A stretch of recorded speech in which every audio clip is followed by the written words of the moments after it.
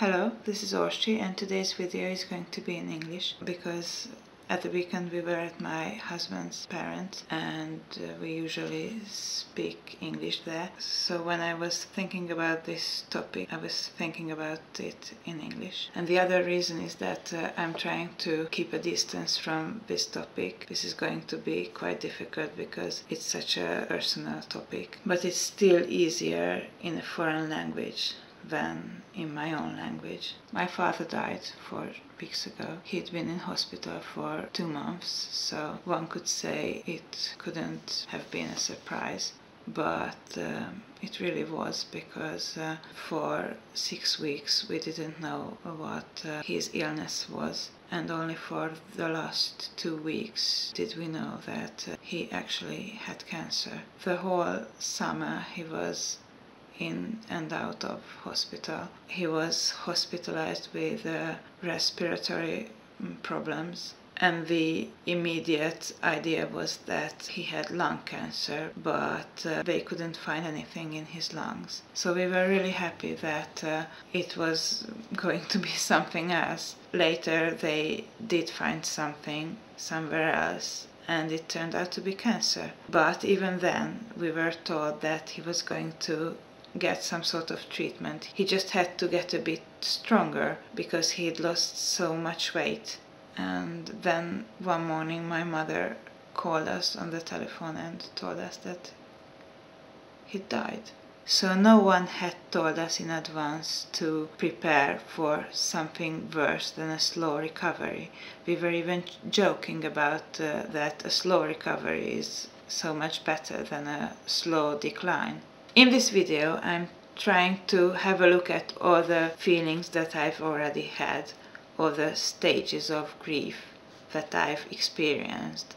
The first was anger against the doctors because they hadn't told us about this. Anger against the world because my father was such a good person. He helped everybody. He really couldn't say no to anyone. He would lend money to friends and relatives.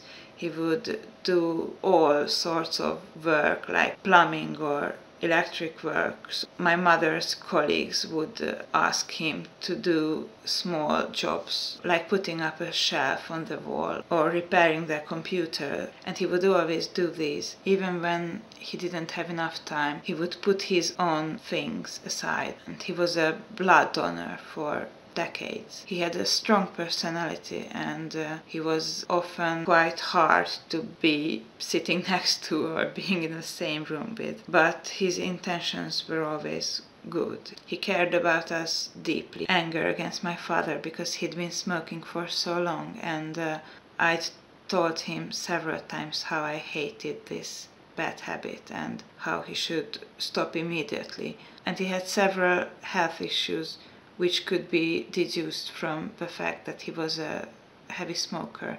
And I was also angry because he didn't let me go and see him at the hospital because I have small children, and he said he didn't want us to contact something contagious. So I didn't see him for the last 2 months, feeling the loss of safety.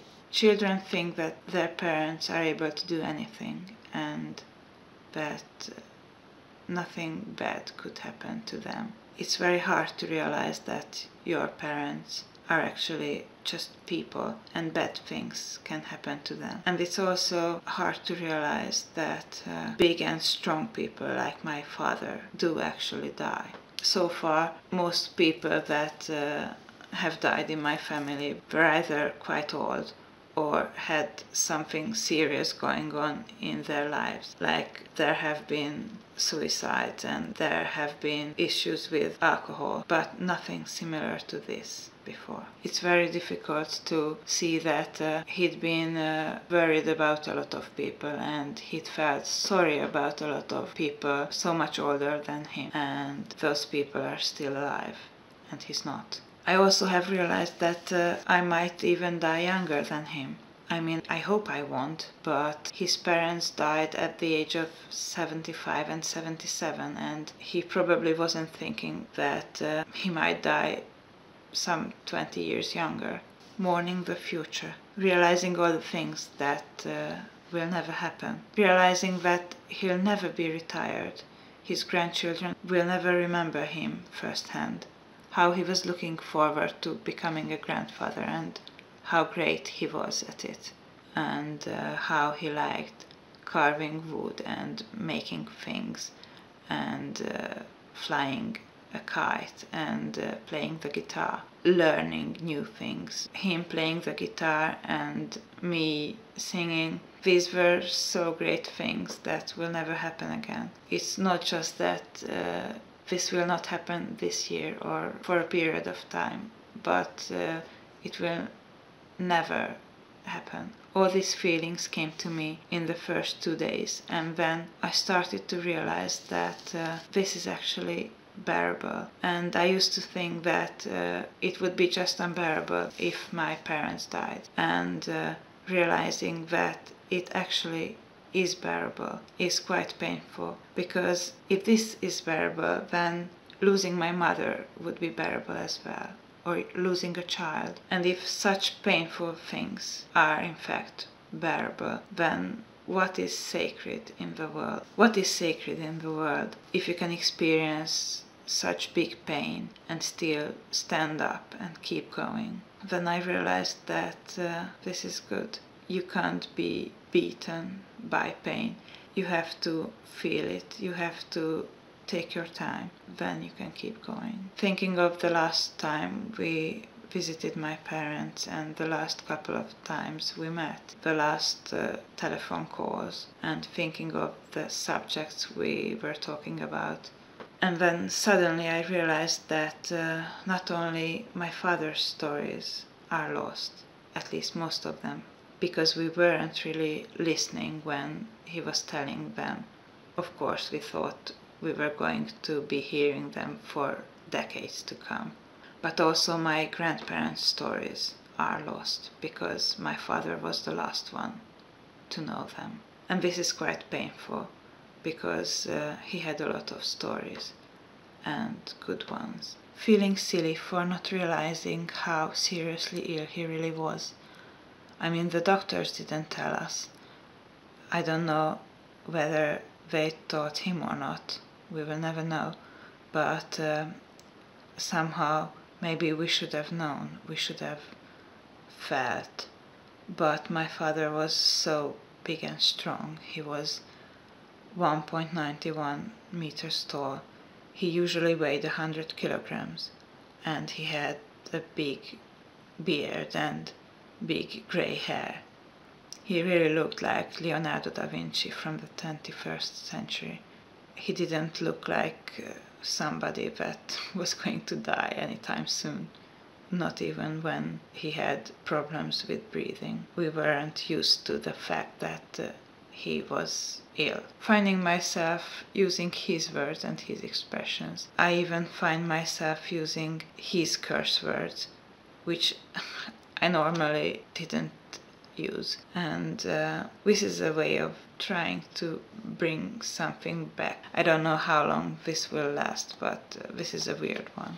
Trying to think of famous people who died younger. This is also weird, but I have to accept that it's not only old people that die, and that it can be a life well lived and fully lived, even if I have a feeling that 1/3 of his life has been stolen from him, because he was a child and then he was a father, and he has just started to be a grandfather, and then it's over. So I have this silly, weird feeling that something has been stolen from him. So I have to think of others that have died even younger. Because then I can say, well, my father had more than Lady Diana had, or more than Elvis had, or John Lennon had. I don't know exactly where this is coming from, but I'm quite sure that others go through this stage as well, because you have to accept that your loved one is gone and that his life is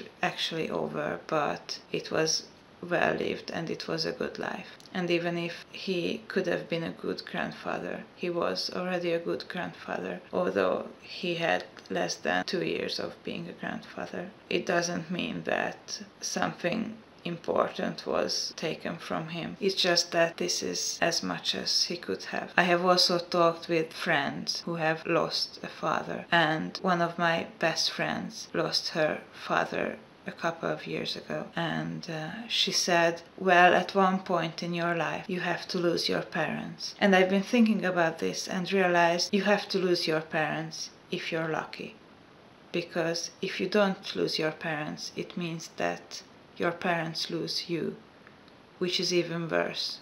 Not just because you die, but losing a child can be such a big tragedy for a family, whereas losing a parent it's painful to say, but it's kind of natural. Being worried about my mother. I think she's doing okay and she's trying really hard. She can be happy with children and grandchildren, and she has already sort of built a strategy to survive, but I'm still worried about her being left alone at home because she lives in a different town. We can't be together all the time, and I know she's going to be alone a lot. And she has 3 years left until she retires, so she'll have to live alone for at least 3 years. I don't know what will happen after that. Wanting to have a good family and to do something good to the world. I want to do something good, something useful for the world or for the community around me. I don't know why. I don't know why this urge just now, but I don't want to waste my time doing things that are not useful at all. Like we have just